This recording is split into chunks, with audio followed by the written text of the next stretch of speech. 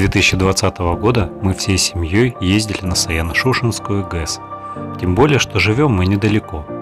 Наш путь лежал через город Минусинск и составлял около 250 километров.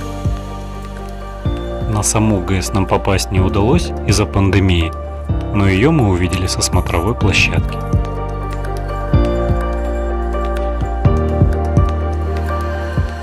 Первым местом, где мы сделали остановку, был храм преподобной Евдокии в селе Сизое. Виртуальную экскурсию по нему можно совершить по ссылке, которую я оставлю в описании.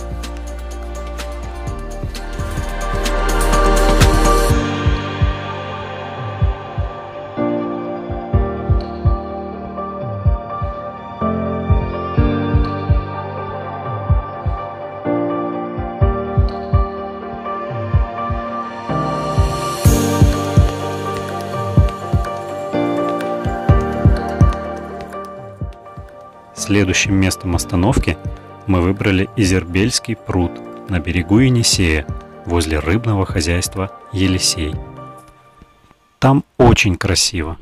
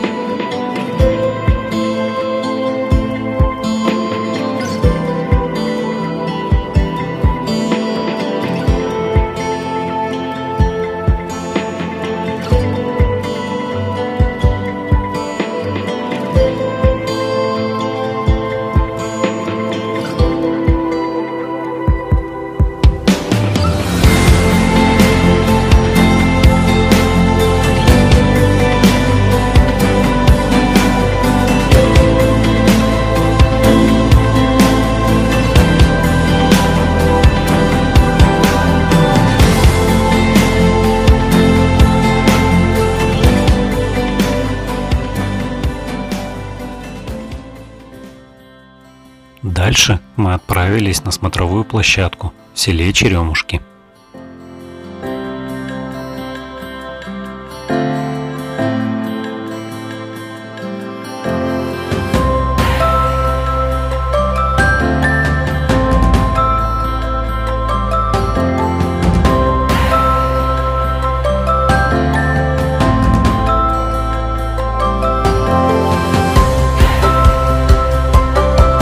Здесь же мы увидели удивительный памятник покорителям Енисея.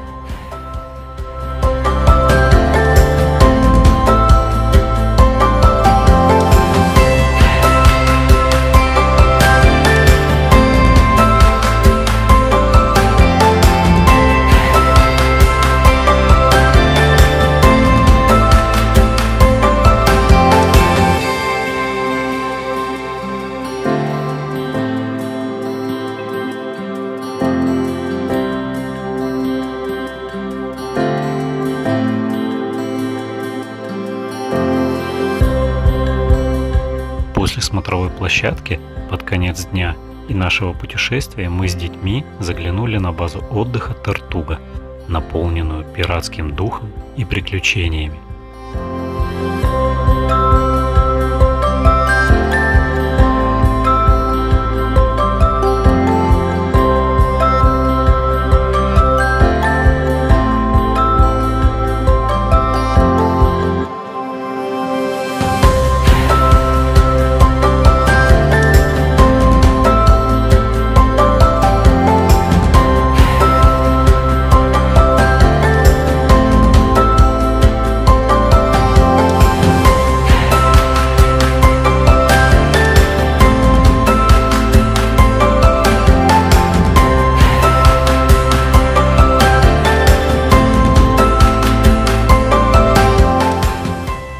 Парк Тартуга находится в живописнейшем месте на берегу Енисея.